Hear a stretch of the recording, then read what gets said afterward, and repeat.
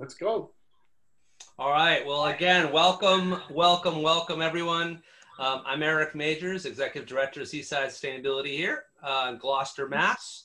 And Seaside is a non-profit charitable organization. Our mission is to preserve and protect the world's oceans, seas, wetlands, and estuaries by motivating citizens to evaluate the critical issues facing the water environment, educating the public on best practices for sustainability, and providing guidance for taking effective action. Sorry, it's a little bit of reading here. Among our most important areas of focus are the elimination of consumer plastics. We do a lot of that, and the creation of educational programs for students of all ages all over the country.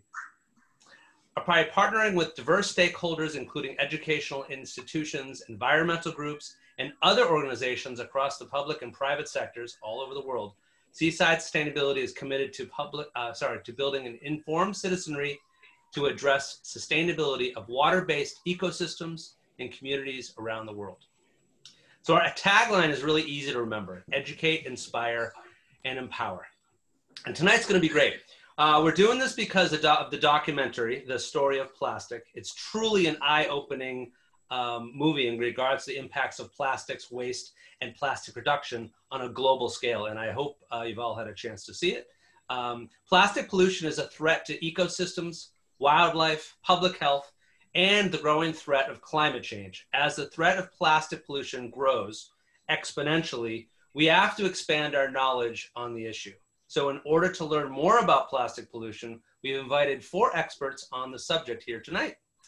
In addition to our 4 panelists, I'm joined this evening by Ashley DeRosier, one of Seaside's Board of Action members and Director of Communications. Also, we have board member and marketing director, John Russo, and intern Dory Rathmel here to make sure the event runs perfectly smoothly. So we have a few housekeeping items to go over. So I'm going to hand it over to Ashley for a couple of details. Ashley, go ahead. Okay. Thank you, Eric, and good evening, everyone. So one of the most important parts of tonight is giving you the opportunity to ask questions of Eric and our 4 panelists. So the first part of the event will be dialogue among the panelists, and then we'll turn to your questions. So as we collect your questions, please enter them in the Q&A tab at the bottom of your screen. If you're on Zoom and don't see that right away, go down to the little box at the bottom that says More. There's a couple little dots there. Q&A is one of the options in there. So just as the event goes on, type in your questions. And to help us get through as many as we can, I'll be compiling them throughout the panel discussion. Then Eric will facilitate the Q&A in the second part of the evening. Second thing I'd like to cover is social media. So we'd love for you to join the conversation online using the hashtags you see on the screen: Story of Plastic and Break Free from Plastic, and of course, Seaside Sustainability. Post about what you've learned tonight, and when you do, we'd love if you would tag Seaside Sustainability on the platforms you see here: Facebook, Instagram, or Twitter, and LinkedIn as well. Our username is CSUS Inc., and all of this, again, is on the slide right in front of you.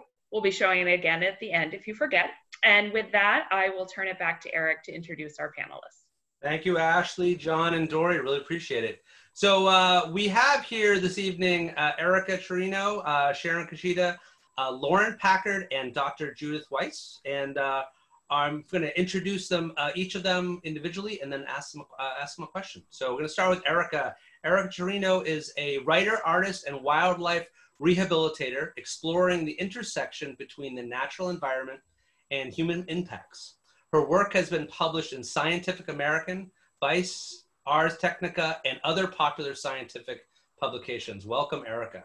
Thanks so much for having me. Yeah, most definitely. And Erica is somewhere where it's very early in the morning for her, very late at night. So where are you, Erica? I'm now in Copenhagen, Denmark. Great. Yeah. Well, and she's here with her puppy too. So. Yes. Erica, let's start with a foundational question with you tonight. What is plastic and why do we use it? So as you've seen in the story of plastic, plastic is actually derived from petrochemicals. So these are blends of man-made chemicals taken from fossil fuels, mostly from the byproducts of crude and natural gas processing. So we're talking about naphtha with crude and ethane from natural gas. So those are processed further in huge industrial facilities that just stretch over acres and acres, and they are turned into plastic. So they're often made into things called nurdles or pellets, and those can thereon be melted down or transformed into the items we use every day, from, you know, plastic-based clothing, fibers, to, you know, the plastic water bottles that we see everywhere. So plastic has, you know, there are hundreds of different combinations of these hydrocarbon chemicals that are pulled from fossil fuels, but they can create so many different types of plastic with different types of characteristics. So that's kind of what plastic is. So we can look at, you know, gas that we put in our cars, and we can think of plastic because it's coming from the same source, you know, further down the line, or further up the line. So anyway, that's plastic. Great, Erica. Thank you. Appreciate it. Let's bring it over to Sharon Kishida. Sharon has over 25 years in the solid waste and recycling field, most of them with the Massachusetts Department of Environmental Protection. And Sharon is currently our Municipal Assistance Coordinator for the Northeast District 2, serving 39 communities. I say our because we're in Gloucester, Mass here, and Sharon is our DEP rep. So welcome, Sharon. It's great to be here, Eric. Thank you, Sharon. Thank you. Most definitely. So Sharon, a question to you, important question. So what's the state, I'm always beating the drum about recycling, but what's the state of recycling in the US today? And tell me, is my recycling getting trashed, or all of ours? Well, I really need to look into your recycling bin to tell you exactly, see if you're recycling correctly, or if what as they become known as wish cycling. But it's not your fault. I guess I want to assure you that. So for several decades, the United States and actually all developed countries have relied on Chinese markets to recycle our mixed paper and our mixed plastics. So up until January 1 of 2018, prior to that, you were probably putting all kinds of things in your recycling bin, and it was picked up. And so you came home from work, or if you worked at home, you went out and you picked it up, it was empty, right? So you assumed that everything in it was recycled. Well, back in 2013, we started to hear some murmurs from China that the level of contamination, you know, was not acceptable, and that grumbling, it was called the green fence, and there was grumbling for several years, and effective January 1st, 2018, they enacted the latest policy, which has become known as National Sword. I'm sure if any of you have read any of the press, you've heard this expression.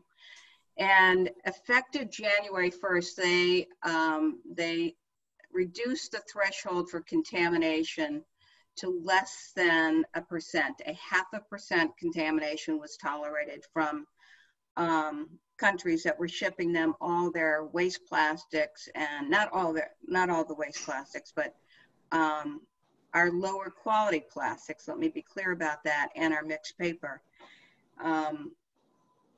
And so we were scrambling because nobody wanted to ship anything over there and risk having it be returned. But so how did all this come about? So we had markets before. I'll try and be quick. Recycling started, it was glass, it was paper, and it was metal. You know, these were single material items that were made back into those items. And plastics was a whole new thing, and we have all this product coming over from China in containers, and they were going back empty. So it became really easy to ship the not so valuable plastics, the not so valuable mixed paper back to China, because they were very forgiving, and in fact might have even been paying for that plastic. So I guess the answer to, is your recycling being trash? No, not if your recycling was specific to plastics 1, 2, and 5, and I want you to think about this, repeat this several times during the evening. Bottles, jars, jugs, and tubs are getting recycled. Jars, jugs, and tubs. And you can leave the lids on. Bottles, jars, jugs, and tubs. Hey, and one follow-up question, Sharon. When you say contamination, as being a teacher forever and having contaminated food waste, that's where I go, is having food residue as a contamination. Are you talking about that, or are you talking also about non-recyclable plastics or items in there? I am definitely talking about food waste, and I'm talking about non-recyclable plastics. So, I've been amazed by the number of people that have come up and said, I didn't know you could recycle a plastic bag in your recycling. And we've obviously done a really poor job of getting that point across, because it's never been acceptable in our recycling. But other people say, gee, I can't recycle my toothpaste tube anymore. I'm like, what? You put that in there? Yeah, well, it was gone at the end of the day, so she just naturally assumed it was recycled. But talk about food waste. You put food waste into your recycling bin, it's going to contaminate everything in that bin. Think about your paper. If you get food waste on it, you've just degraded that paper value. Thank you, Sharon. We'll talk more about it, because I want to know about like how clean we need to make things too. So that's great. Okay. Welcome, Lauren Packard. How are you, Lauren? Good. Thank you for having me. Thanks for having me all the way here from San Francisco. Welcome. I'm glad you're here, Lauren. So Lauren is a staff attorney at the Center for Biological Diversity, awesome company, where she works on keeping oil and gas in the ground and hastening the just transition to sustainable energy in California, around the country. And Lauren's going to tell us tonight all about, well, if you don't know, plastic comes from fuel. So Lauren's going to tell us all about that. So Lauren, quickly, question to you. Tell us, what are the climate impacts of plastic production? So as Erica described, plastic is created through a very intensive process from hydrocarbons. And generally in the US, those hydrocarbons are byproducts of fracked natural gas. So every stage of the process, and to call it a life cycle is a misnomer, because plastic never dies. But at every stage, from fracking for the feedstock to transporting it miles and miles over pipes that have seams, leaks, fissures, to the processing in these gigantic petrochemical complexes that involves heating the feedstock up very, very high and then cooling it down rapidly, takes an enormous amount of energy that is also derived from fossil fuels. So the Center for International Environmental Law put out a study, and they found that from the point of extraction to the point that the resins are made, there's a 1.89 multiplier for greenhouse gas emissions. Of plastic resins produced, there's 1.89 tons of greenhouse gas emissions. And then also problematic is the ultimate fate of the plastic. So only 9% of plastics ever commercially made have been recycled. So the plastics that are disposed of are either in a landfill, which results in methane emissions, or incinerated, which results in a lot of emissions, or they're degrading in the ocean, which also results in emissions. And Lauren, a follow-up question, this is because I think some people are confused about what a ton means. Can you explain what a ton of material looks like in the atmosphere? What does that actually mean?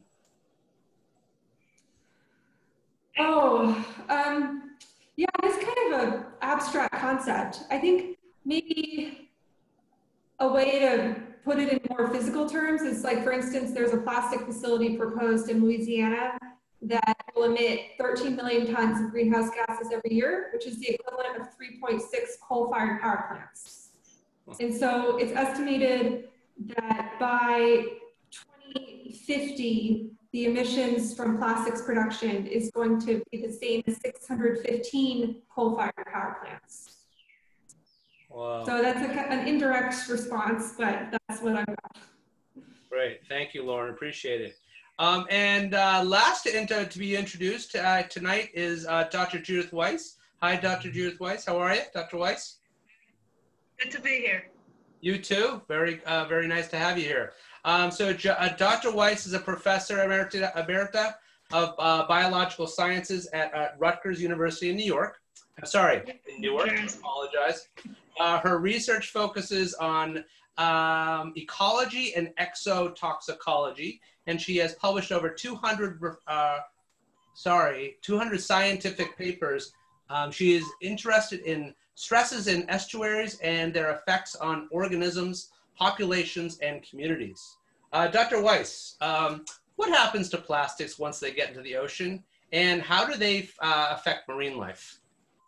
Okay, I'm going to try to share my screen. I have a slide. So let me get up the slide.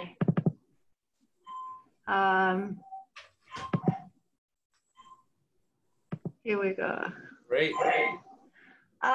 When the plastic gets in the ocean, some of it floats, a lot of it floats, but it doesn't all float. Some sinks to the bottom.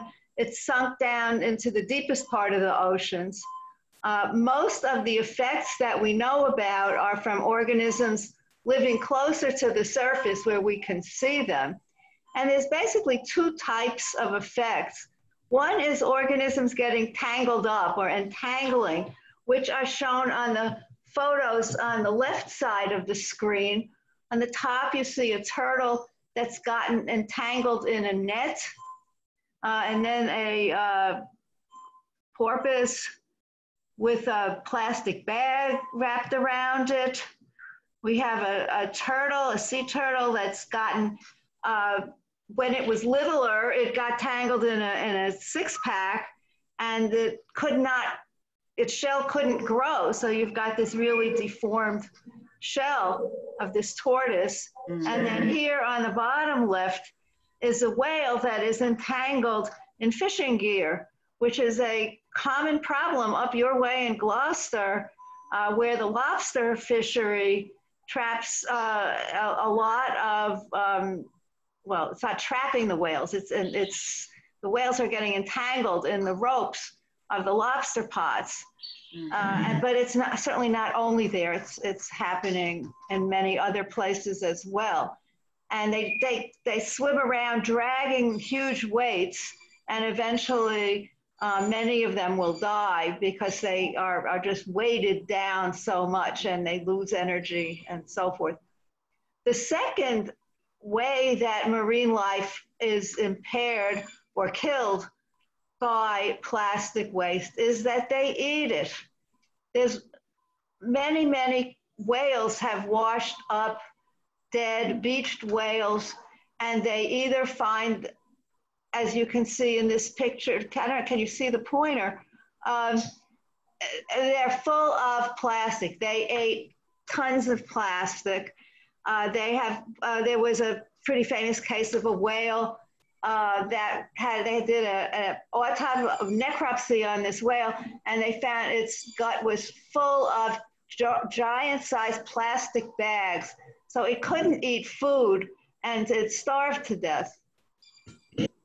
We have over on the right, upper right, a turtle with a plastic bag. Sea turtles like to eat jellyfish, and their vision isn't the best, and a floating plastic bag, clear plastic bag, could fool them into thinking it was a jellyfish, and they eat jellyfish, and so they eat plastic bags.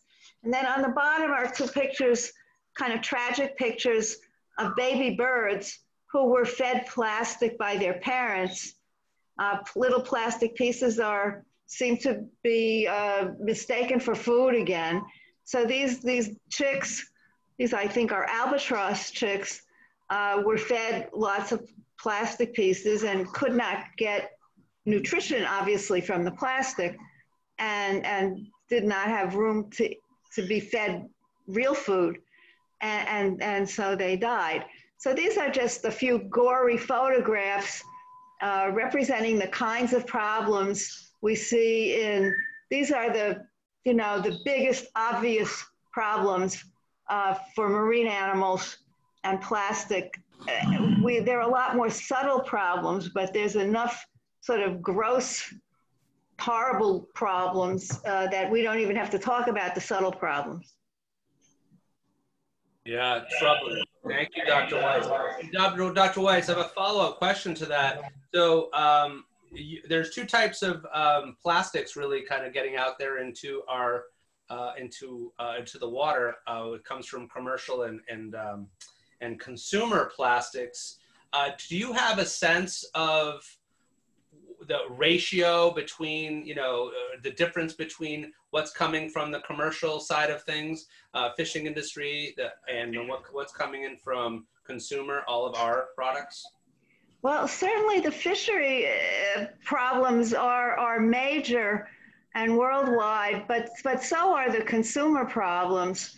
I don't know what the actual ratio between that is, but I guess I can't really tell you. I would guess fishery stuff is certainly less than half, but a significant amount. Okay. Thank you. Yeah, definitely from our, just from us doing cleanups locally, regionally, lots of fishing gears. So thank you so much. So so now in this next section, folks, appreciate welcome to our panelists.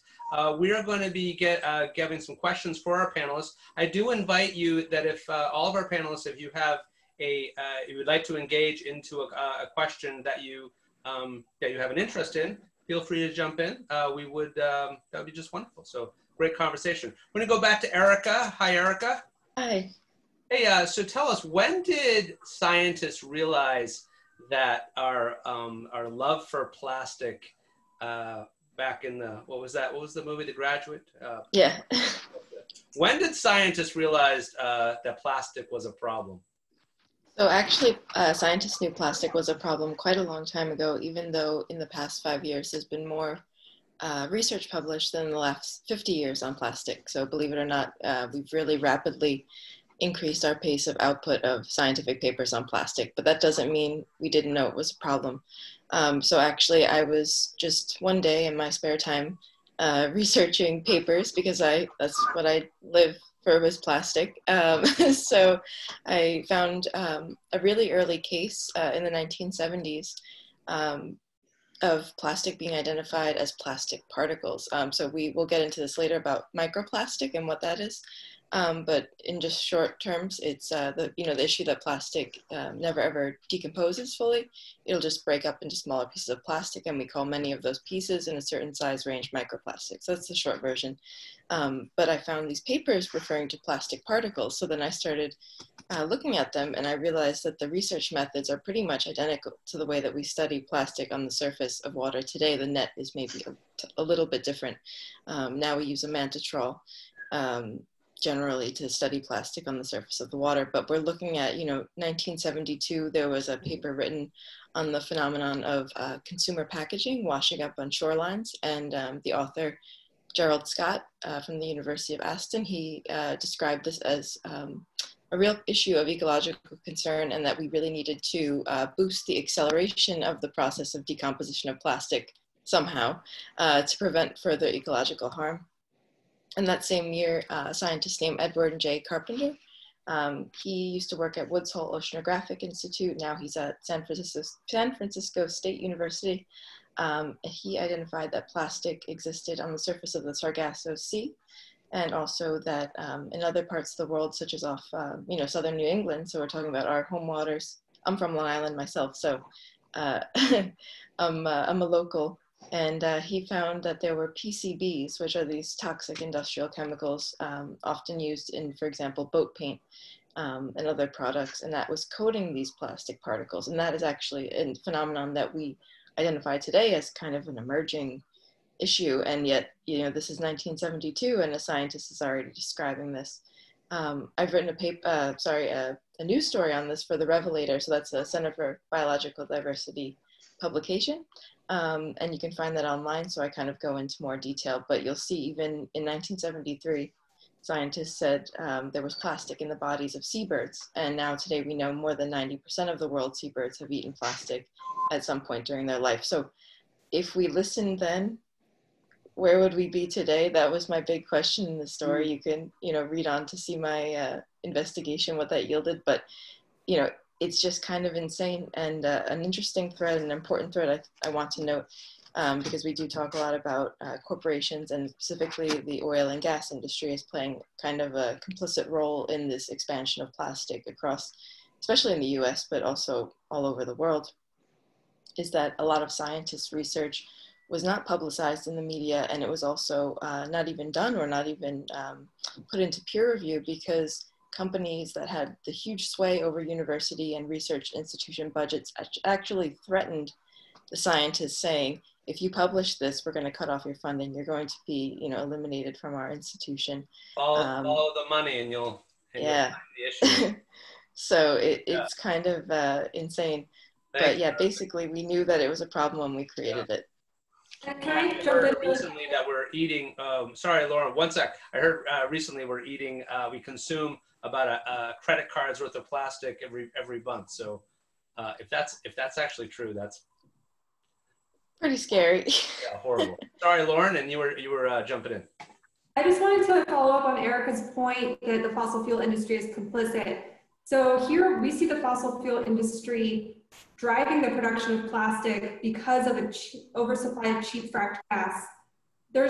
China just instituted a ban on single-use plastics. Europe is following suit. The demand is going down. Even during the time of COVID, when demand for PPE is rising, we see demand for plastics decreasing. But the fossil fuel industry is seeing the writing on the wall about decarbonizing transportation and energy sector. This is their bet to stay solvent in the future, is to make plastics. Yeah. Thank you, Lauren. Appreciate that. Dr. Weiss, there's so much attention given to macroplastics, i.e. plastic bottles, common household items, but microplastics, and this is going back a little bit what Erica and Lauren talked about, microplastics are a huge consequence of these items that get far too little attention. So can you explain what are microplastics and where do they come from? I'm going to do a screen share again. Sure. One more slide here.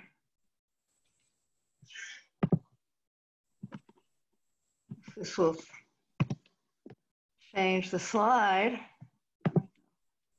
Here we go.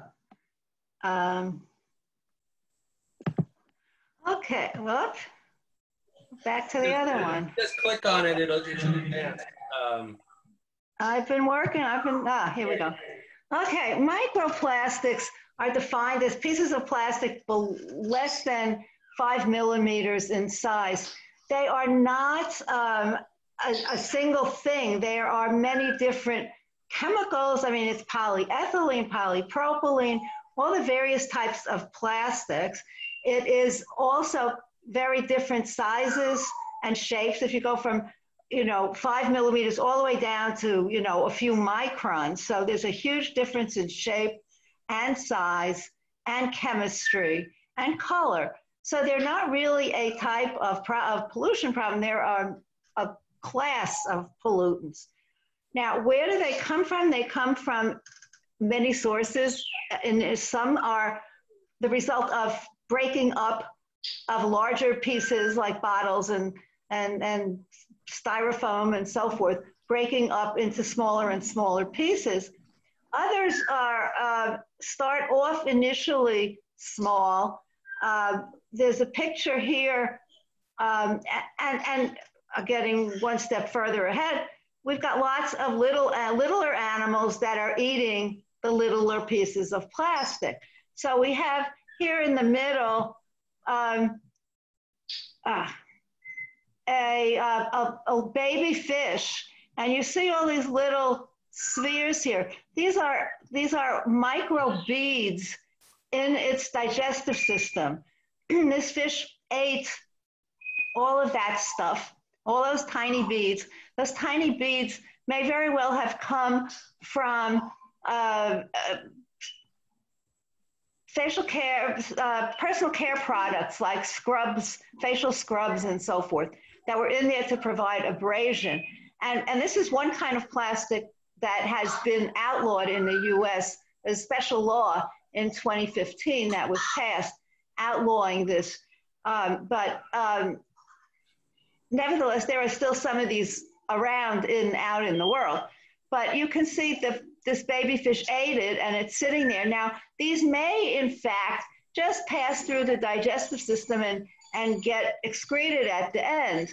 But they may also clog up the digestive system and prevent the animal from eating real food, the same as the larger pieces of plastic do to larger animals. There's also here a baby turtle with some larger fragments of plastic. Baby turtles eat a lot of these plastics.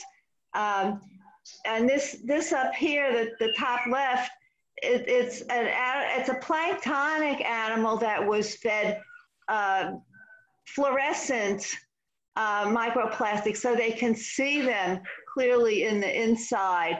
This is a small crustacean plankton.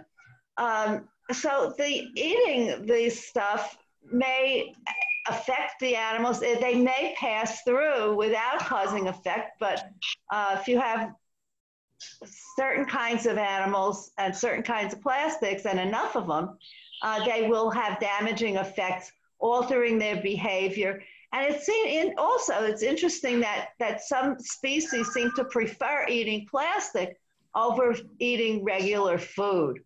And some of them are attracted to the plastic by the odor.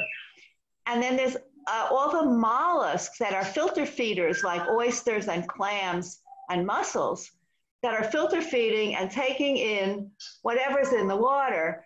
And they have the possibility of accumulating large amounts of microplastics as well.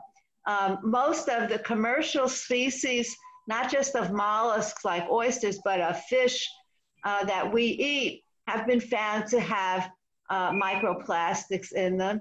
And there's also microplastics in drinking water, both the tap water and in bottled water. And it turns out that bottled water have more microplastics in them than tap water, which is a good reason not to get bottled water if there wasn't enough reason. Another reason. Thank you so much. Really appreciate it. And so we're going to go right over to Erica. So building on what Dr. Weiss just said, and Dr. Weiss, if you don't, if you want to stop sharing, you can. I'll stop sharing. Building on that, Erica, continuing on what Dr. Weiss was saying, how does plastic affect the bodies of living beings, both human and non-human, in our ecosystem? Right. So as Dr. Weiss said, there are these physical effects on wildlife and also possibly people, but that hasn't been studied very well yet. That plastic can easily entangle or entrap an animal, or it can kind of clog up or damage its digestive system. But another kind of largely invisible effect that's less apparent than maybe a sea turtle with a straw up its nose, or a tree choking with plastic, or a whale full of plastic, is the possible chemical effects, which are beginning to be more studied and kind of better understood.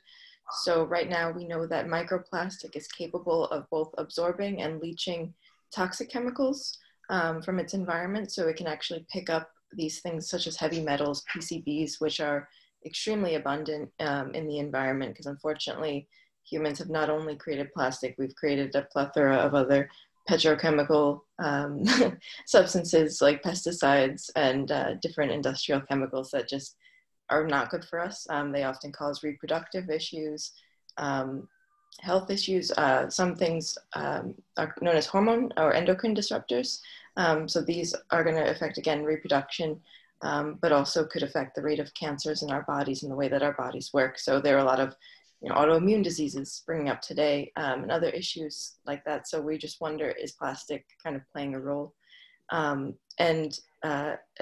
Dr. Weiss noted too, I mean, it seems that animals of all size ranges, from a small plankton to a huge whale, are capable of eating microplastic just because it's so small.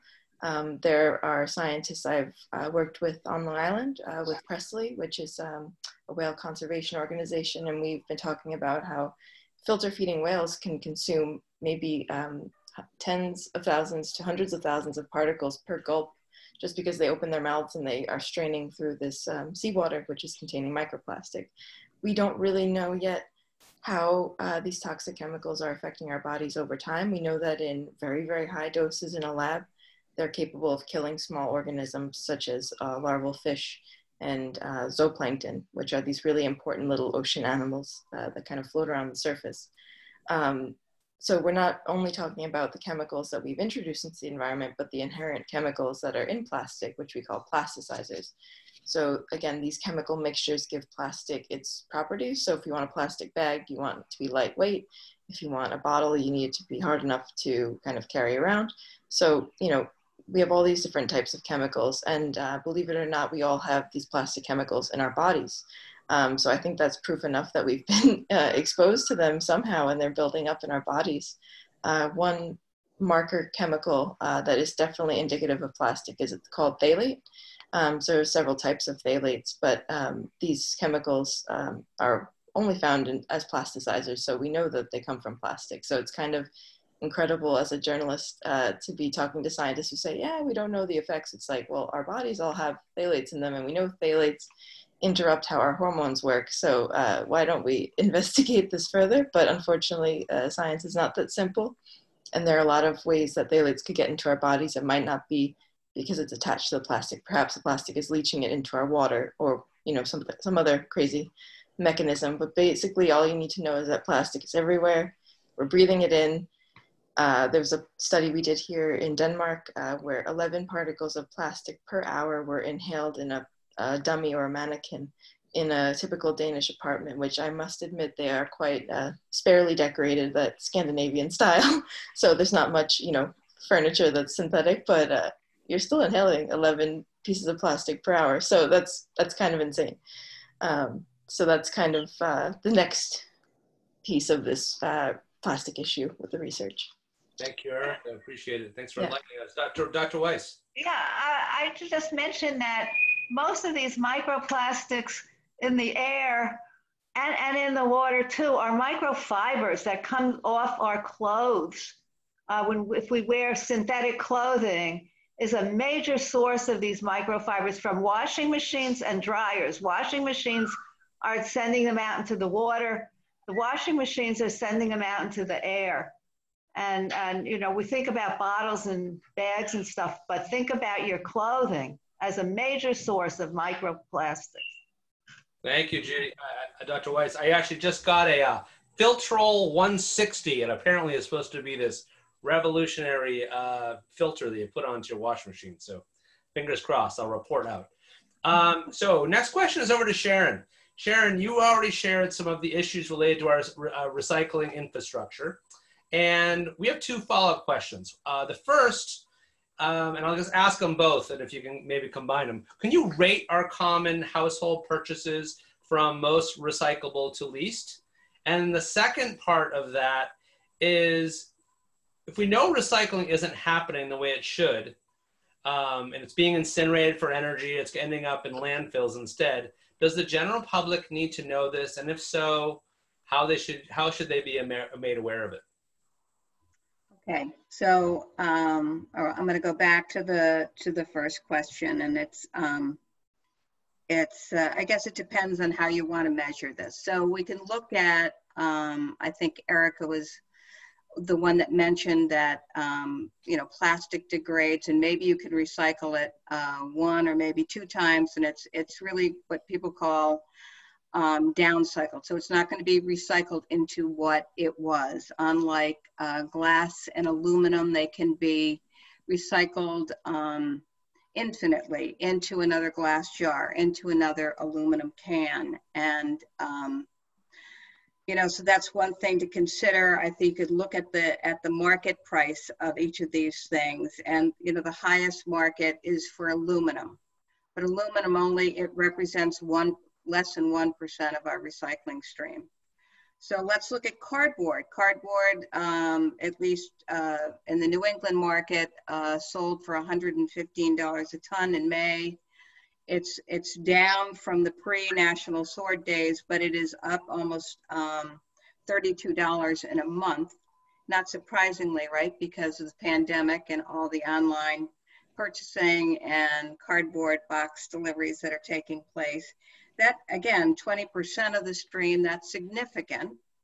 Mixed paper is 40% of the stream. It's selling at $11. It's been mostly in the negatives for the last 2 years. So that's kind of a bright spot. And Sharon, I'm sorry. So you just, $32 and $11 to me, that doesn't sound like a lot of money, but you're talking $32 times some exponential number. Can you, what's that? What is that number? So just so we get a sense. Yeah. So what's a good number? I don't know. An average community might generate 5,000 tons of recyclables. I'm not an average. That would be a large community. 5,000 tons of recyclables, and their pricing, because undoubtedly they're paying right now, unless they're one of the lucky few. It's all going to go in its single stream. So for most everybody, it's single stream where we have the recycling is all put into one container. It's mixed. It needs to go to a sorting facility, which is called a MRF. It's the acronym for a material recovery facility. And then they need to go through that. So back to your point about food contamination. So unless it's source separated, like it was back in the day when I was a lot younger than I am now, you know, everything was in its own compartment. So it was less likely to get contaminated. But now we have everything going into one hopper in a truck. That means glass is getting broken. Those glass fines are getting into paper. If there happens to be food in that plastic yogurt tub, that's going to get and contaminate the paper. These all degrade the value of what's in your recycling bin, right? So, you know, plastic actually, plastic jugs, milk jugs, the HDPE natural, it sells for about $800 a ton. But it's, you know, because plastic weighs so little, it's not so significant. And I think I was thinking after I watched this movie, anybody watching this movie hopefully is gonna think twice about buying anything in plastic packaging if they can avoid it. And that's a very big if. So is that a major takeaway for you, Sharon, or that we should be instilling in our own purchasing habits when we go to the grocery store? Is avoiding plastic at all? Yeah. Well, I think that's to your question, right? What has the greatest? You know, we talk about end markets. You know, what's recyclable? What's recyclable is something that has an end market. Regrettably, in the case of plastic, it's just way too cheap for them to produce new and not recycle. And we talked about the degradation.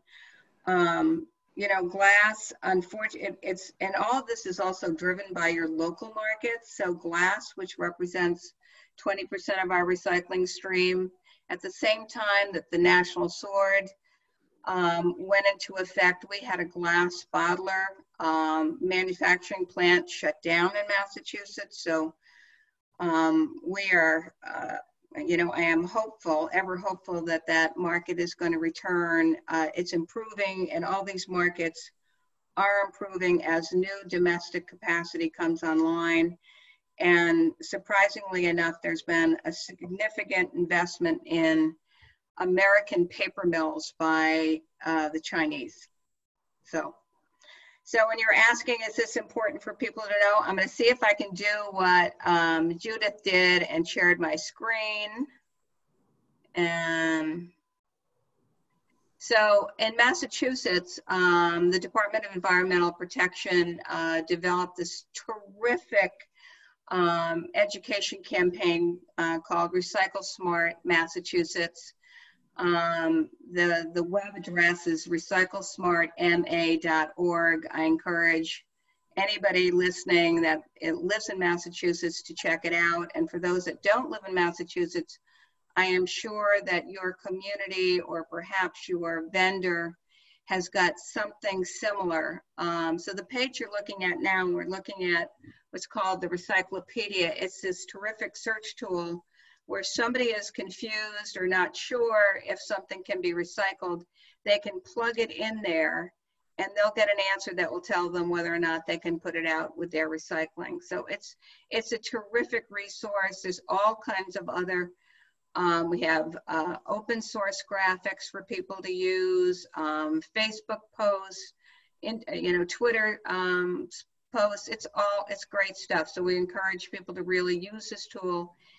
And we're doing it at the municipal level because that's where I deal with, is we're hoping to get every municipality to have this up on their website.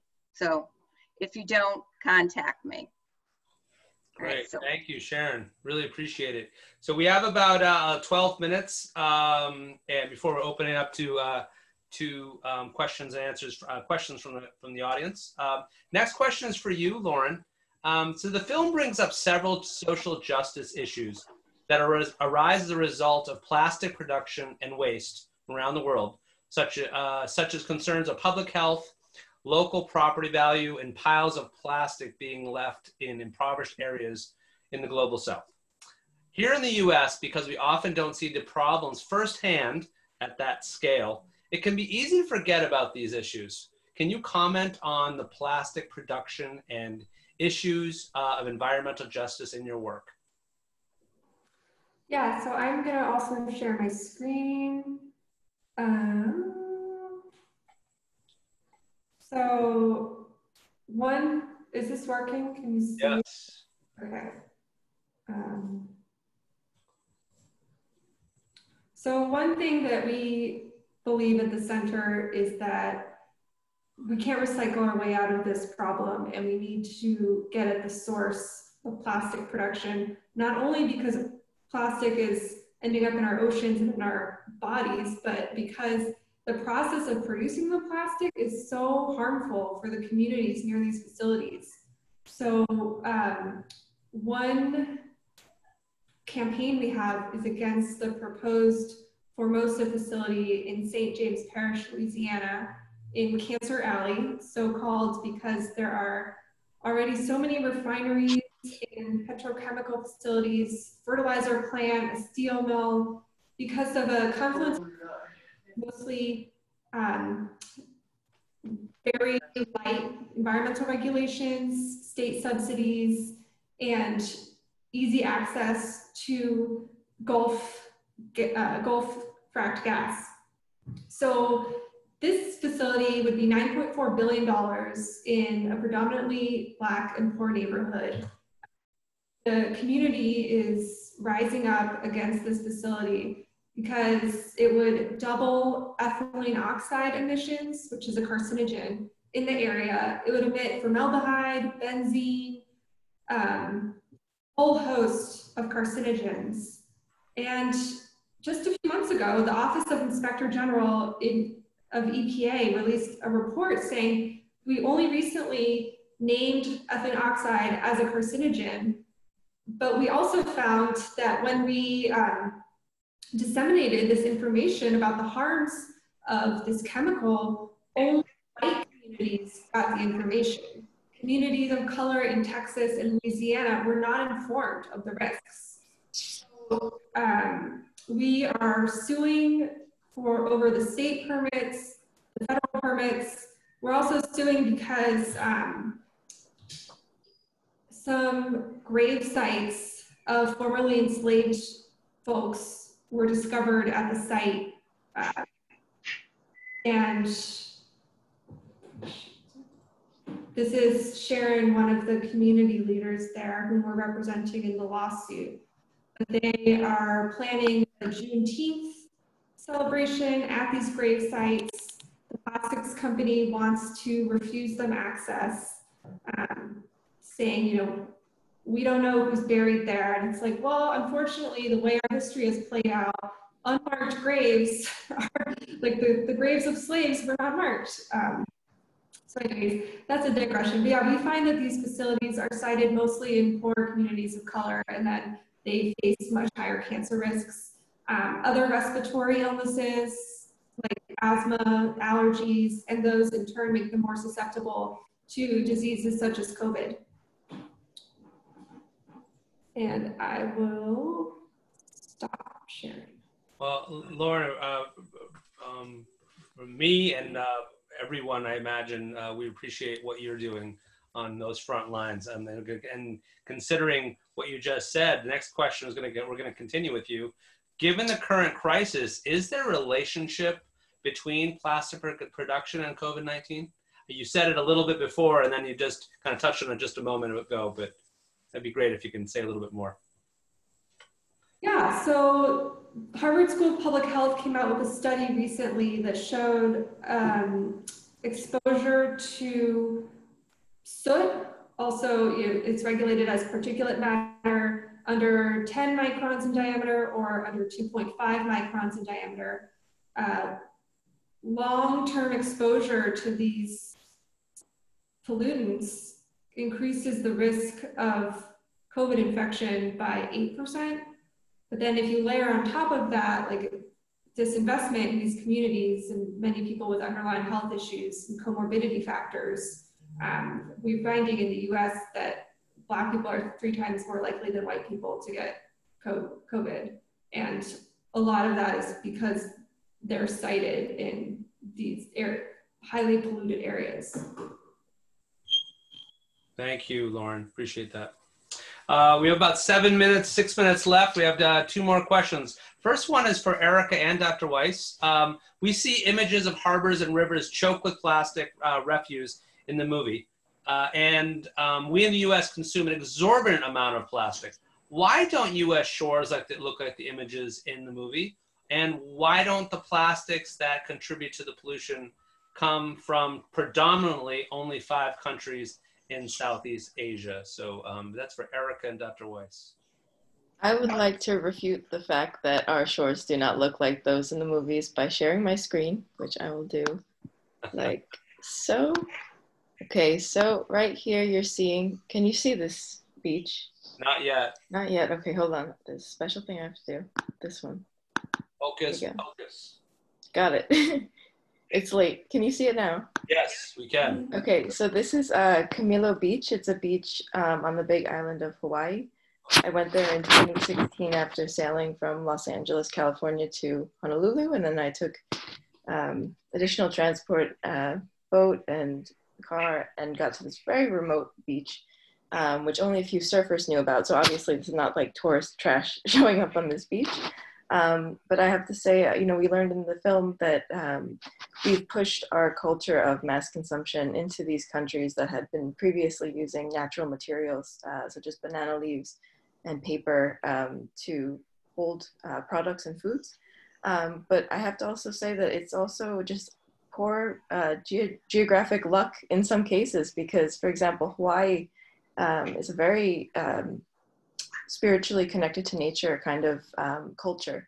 And so many of the Hawaiians I met were like, we don't do this to our beaches, but sometimes tourists do. But this remote beach in particular on the Big Island, it was just every day covered with more and more plastic. A cleanup group had come a few days before and look at this beach.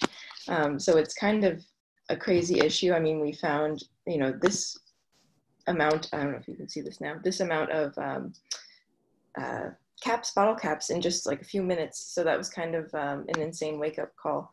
So I have to say that, water currents do play a role, and that's, a major part of it as well. So just because we're finding this plastic in Asia doesn't mean it actually comes from there. In fact, as we saw in the film as well, there were plastic packages from Canada, from, the US, from all over the world. So that's also part of it. Thank you, Erica. I appreciate it. And Erica, just a quick glimpse at that. Yeah. I noticed that most of it was consumer debris. Was that your take on it as well, or is it? That was my take, and I'd like to add that the scientists I sailed with. So I sailed with a group of Danes.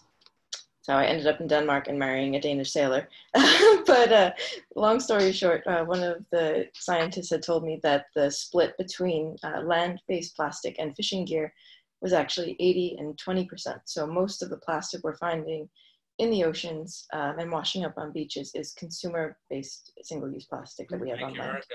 Appreciate it. Dr. Weiss. Just add a couple things. One is that we have better waste management than a lot of those countries do. Secondly, we have organizations all over the country doing beach cleanups and collecting huge numbers of tons of stuff from the US beaches. There's data from the Ocean Conservancy. I don't have a slide for it here. I do have a slide for on the numbers of, you know, bags and straws and styrofoam boxes, and not and all of that stuff that gets picked up off of our beaches. Yeah. So, you know, we got plenty. Yeah, we use Ocean Conservancy in our cleanups. Sharon, we have 2 minutes left. Go ahead, Sharon. Yeah, that's you. I guess what I'd like to add to that is that, as I said at the outset of the webinar, is that we had been shipping, not just us, but all of Europe, Australia, New Zealand had been shipping their recyclables over to China. And so China would go and they would take out the good stuff, and then it would then go to another market. There was a very damning documentary that was produced in China under secret called Plastic China, that if you watch that, would break your heart, number one, but you know, a lot of maybe that waste from those countries that don't have the collection infrastructure that we do have, for sure. But I think we should also look and say it's not all their trash, right? It's the trash that they were also sorting. So I think there's a global, we all share in that, I guess, is what I want to say. Thank you. Well, I really appreciate your team, our panelists. We are going to move over to questions from our audience. So I've seen a whole bunch of them pop up, so it's awesome that people are super engaged, so thank you so much. We're going to try to get through as many of these as we can. Our team here has queued them up, so lots of interest in what individuals can do. We got a lot of this has come up tonight, but some key parts about empowerment and what we at Seaside like to offer, we hope to offer. We have a question from Jeff Brownell, who put it perfectly. After watching the story of plastic, I am overwhelmed by the amount of plastic in my day-to-day life. What are the top 3 things we can do as everyday consumers to make a positive impact? Lauren was kind enough to put some links to help answer this question, so please reference that, everyone. Lauren, would you like to tell us a little more about what you shared?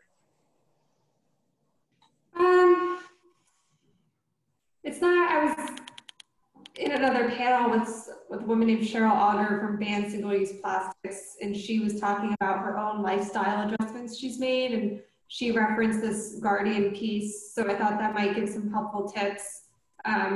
You know, using reusable stuff and just not buying things in the first place. I think I should kick this over to Erica, because we focus more on stopping the plastic from being made than consumer choices. So maybe someone else can speak to that. Yeah, I would totally like to add. So when it comes to, you know, reducing our plastic use in our everyday life, I give a lot of lectures, often to students. So I like to say, you know, look at that plastic water bottle on your desk, often in a classroom setting. And, you know, almost every student has a plastic water bottle. And I say, okay, if you spent $35 to get a really nice stainless steel bottle, and you could use it every day for the next 15, 20 years, you would save so much money. So I think incentivizing like reusable materials, reusable goods, bags, bottles, straws, you name it. You know, I even have, I should have brought it on camera, a reusable ear swab, which my friend got me. She's a anti-plastic person. And you just simply wash it and let it dry. And it's just, you know, you don't have to use cotton ear swabs, which often have a plastic stem in them. So I think looking towards reusables, because again, you know, before plastic, we just, you know, people told me in Italy, because I've traveled all over trying to collect these stories locally of, you know, why did plastic emerge as this major pollutant? So a woman told me she used to go to the bread market every morning with an old tea towel from the kitchen, and she would wrap the bread up and carry it home. And so we have to think uniquely. And I know that we're very used now to our fast-paced lives. But if Corona taught us anything, it's that we all really need to slow down. And sailing taught me that as well. So I think that really kickstarted this, you know, ability now for me to think, okay, reusables are really easy to use. We just have to get in the mindset of slowing down enough to use them. But yeah, but that you can find all products under the sun. I'm not a huge believer in replacement plastics, so-called bioplastics or yeah, biodegradable plastics, because often they are mixed with chemical plasticizers that are still plastic based, so they're not non-toxic. Double negative there. It's getting kind of late. Anyway, yeah, so. Appreciate that. Next question is from E. Kishida, also known as Earl. Can anyone expand on the microplastics in the seafood chain and its impact, toxicity concerns on human diets? Short answer is we don't know. Okay. I mean, there are studies done at the cellular level. There are, you know, lots of the lab studies use very high concentrations that they feed microplastics to organisms. And we can't do, I mean, it's just really hard to get your hands around what effect it's having on us. I mean, the fact is we're living longer now than we lived 50 years ago before plastics were around. And it's, you know, endocrine disruption perhaps, but it needs a whole lot more research before we can have any definitive answer, I think. Great. Thank you, Dr. Weiss. Let's move to a set of related questions from GCOF. I think some people actually put abbreviation in their name. So GCOF and Ben Wildrick. How do we address the issue in the most upstream manner?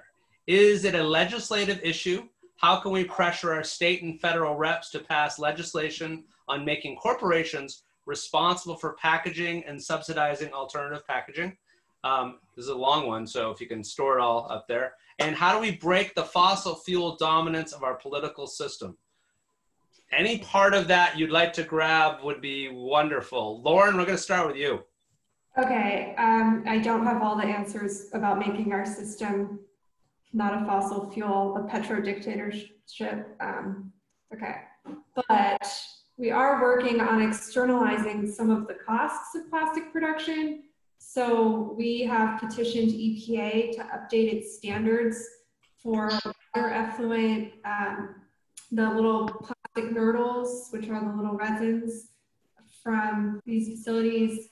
There was a lawsuit in Texas from one Taiwanese company that resulted in a settlement of $50 million because it kept spewing these plastic nurdles into Lavaca Bay. So we are urging EPA to update its standards for air emissions, water emissions.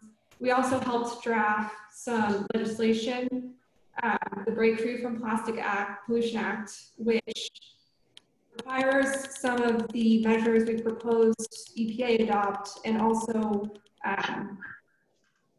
it's a very big, expansive bill that includes life cycle, extended producer liability issues. So, you know, if you're at a beach cleanup and half the plastic bottles are from Coca-Cola, like they have to pay to clean that up and recycle it. So this bill is probably not going to pass, but at state and local levels, I think extended producer liability can go a long way in terms of reducing plastic, because it's all about how it cancels out. Like if pollution is just the cost of doing business, if they're not really paying for it, and if by the same token, if these oil companies and gas companies can lease federal lands for pennies of what they're worth, and if fossil fuel extraction is subsidized, like it's not gonna be, the economic calculus is gonna be keep making plastic. So there are a lot of ways we can attack this problem. Thank you, Lauren. Sharon, yeah. So I do want to say, I think, Lauren, you were talking about grassroots, and in Massachusetts, we have had close to 140 bag bans that have been passed. Seaside Sustainability has been involved in several of those, as well as bans on polystyrene. There is legislation for paper and packaging. It's House Bill 745. Ben, I know you live in Massachusetts, so you could work on that. There's also one for mattresses, which is supported by industry, been passed in Connecticut and Rhode Island. A paint care bill that's also supported by industry, and every New England state except for New Hampshire and Massachusetts has passed, which is very frustrating. And a plastic bag bill that has gone through many iterations and for many years, it still hasn't passed. But where it's happening, it's really truly happening at the grassroots level. Great. I would like to add one quick thing if I can. Yeah. The grassroots approach in support of that is that nobody knows your community better than you. And so when you can come together with your neighbors and kind of educate each other, gather local support, write your local representatives, get them involved and interested in the issue. You can start really small. I've met some groups that started out just cleaning beaches, and now they're changing laws in their community. So be encouraged. Great. And look at if you're talking to your community, which is definitely the most effective way, the Break Free from Plastic Pollution Act, I would just pop that, go look at it, because we helped draft it, and it has a lot of really good language in it, and adopt that wherever you can. Great. I hope we can share some resources to the group that's been here tonight. So have that opportunity to do that. Next question is from Sarah Faye Mahone. Can only a few households not sorting or cleaning recyclables contaminate the load from a community? And can this small amount of contamination cause recyclables to be diverted to the waste stream landfills? I guess that's a general question to you, Sharon. Yeah. So, you know, one household is not going to cause an entire load to be rejected. Each of these processing facilities have different ways that they audit incoming loads.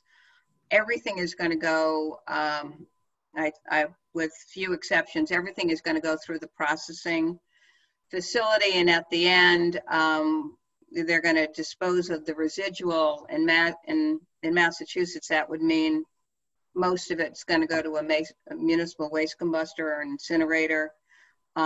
We still have some landfills, but it's mostly an incineration state. We have definitely worked in the state, and I know throughout the country, we have really working hard on getting people to understand what is correct recycling. But I have a lot of large cities in my district, and you have multifamily households, and they might have 12 carts next to their building. There are 6 households, and there are 6 trash barrels and 6 recycling, and you come down and you're not looking, you're looking for capacity. You're not looking at, is it going in the right bin? And we really need to focus on that. We're doing a lot of at the curb interventions, if you will, and trying to get it right. So if you have any questions, I'd ask your recycling coordinator, if you have one in your community, or go to your Department of Environmental Protection and see what the rules are. Educate yourself, and keep, you want clean, empty, and rinse. It doesn't need to be perfectly clean, but empty, rinse it once. What does that mean? It doesn't have to be perfectly clean. That was going to be one of my question too. Well, I think everybody asks about peanut butter jars, right? So that's like the toughest one. It might be hard. So I think everybody kind of has their own system. Is I take a spatula and I put a piece of a paper towel around it and I swab it around as best I can, right? Because you don't want it to contaminate other things. You also don't want it to attract bees or rodents in these facilities, which food will, and that's another issue. And if you have a dog, it's a perfect cleaner. Oh, there you go. Exactly. Here's one from John. Will moving to electric cars reduce or increase the petrochemical companies' need to create plastics from their profits? Oh, because plastics are more lightweight and needed for efficient vehicles? I don't know. That's all that was written there. So yes, maybe. So could I just say, I think the fossil fuel industry, as they see people moving towards electric vehicles, solar energy, I think we're seeing this. It's hard to believe that there could be more of a proliferation, but this is where they're going to put their money into. So right now in Massachusetts, regrettably, during COVID-19, they have suspended the use of reusable bags at grocery stores, which is awful, right? So people are leaving the grocery store now with 20 bags, depending on what their shopping is. And they don't even let you bring in your reusables, by the way. They what? They don't. Well, the last time I was in the grocery store, they didn't let me bring in my reusables. No, right, exactly. You can't use them. Hopefully that's going to change soon. But, I think probably, again, the fossil fuel industry is going to there are some wonderful things that are made from plastic. I don't want to diminish that, but most of the packaging, most of everything we get is packaged in plastic. And it's not just plastic, it's multi-material. And with the, explosion of e-commerce, the packaging designers have now been focusing not on packaging for recycling. They're looking at integrating the packaging with the product to make it lighter and easier to ship. And it's hard. This is going to be really hard, but we need to wean ourselves off of plastic, in my opinion. Great, thank you. Plastic packaging, I guess I should qualify that. Lauren, did you want to comment? No, I was just giving snaps for Sharon. Oh, okay, cool. Next question is from Dr. Artie Koppelman. The movie described bioplastics as a safe alternative. Are bioplastics safer? Do they fully decompose? Likewise, do bioplastics utilize plasticizers? If so, are they green chemistry-based plasticizers? And I guess I would like to have a follow-up question too, or a comment. There is a difference, I believe, between bioplastics and compostable products. So I know Erica kind of touched on that. So do you want to start? Sure. So there are lots of different ways to make plastic that is not based out of petrochemicals. But unfortunately, a lot of these biodegradable plastics, we'll start with that one, they might actually be mixed with some synthetic petroleum-based plastic chemicals or man-made processed chemicals. But bioplastics are made from different materials like cellulose or starch, sugars, etc.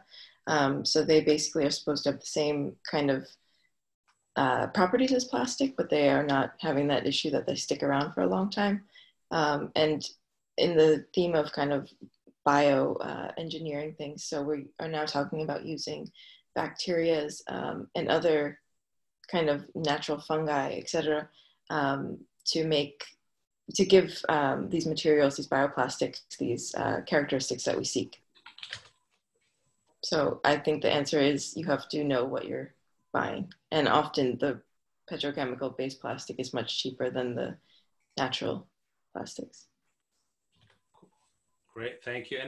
Sharon?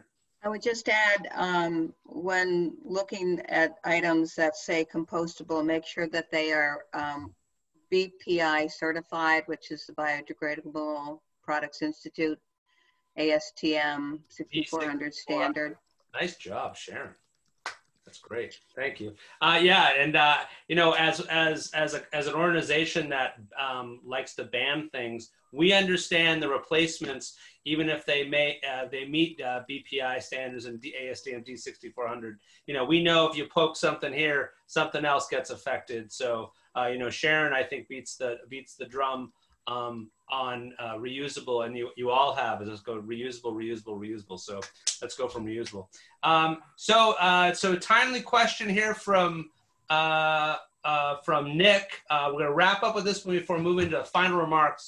So Nick said, I'd love to hear more from the panelists on the impact on Black and Brown communities, both locally and globally.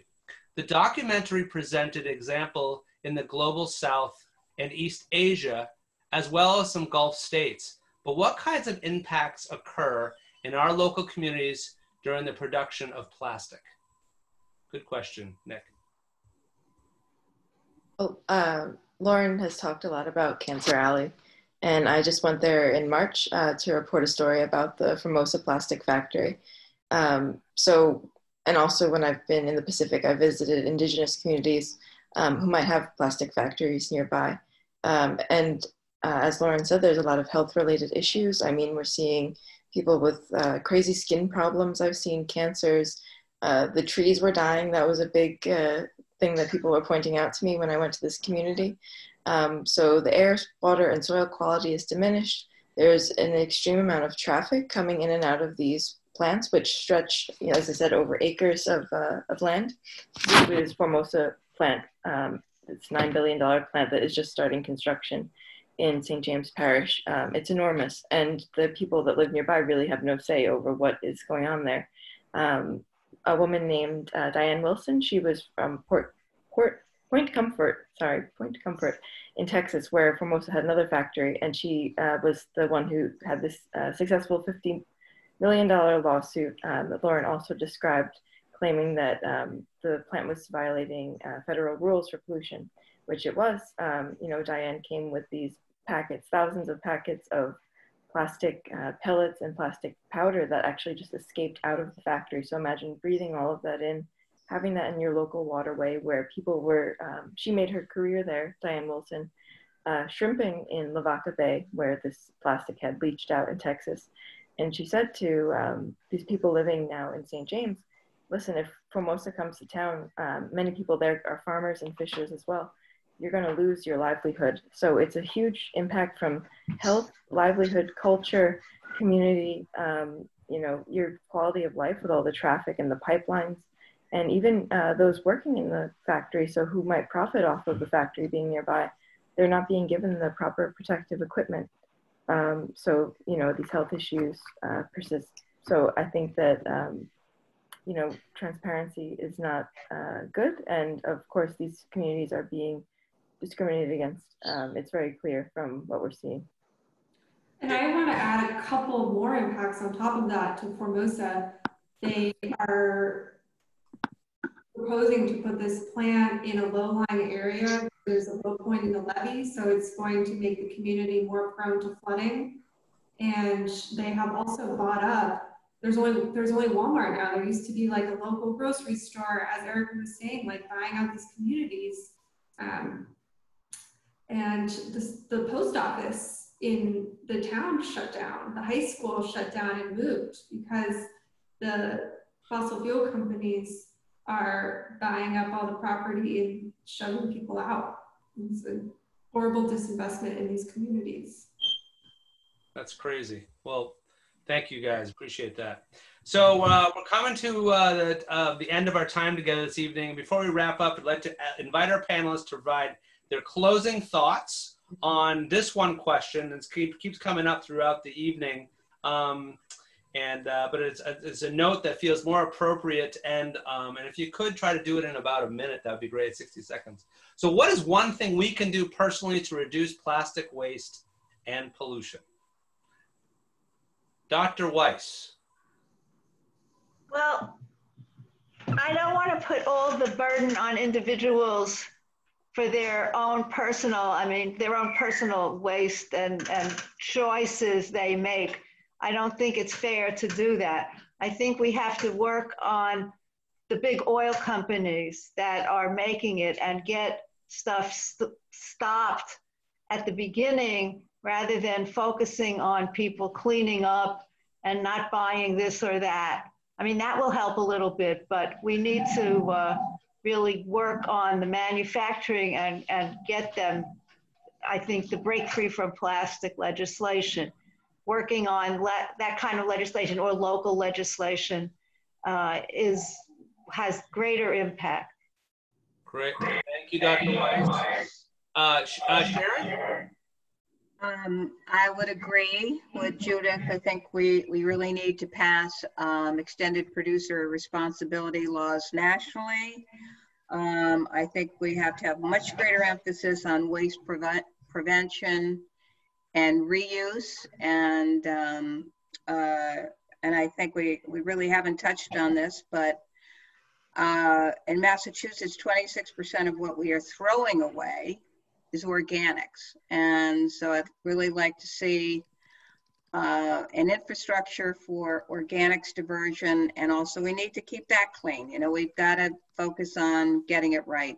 So thank you for this opportunity. I have learned a lot from everyone on this panel and even from the questions. Thank you. Me too. Thanks for sharing that, Sharon.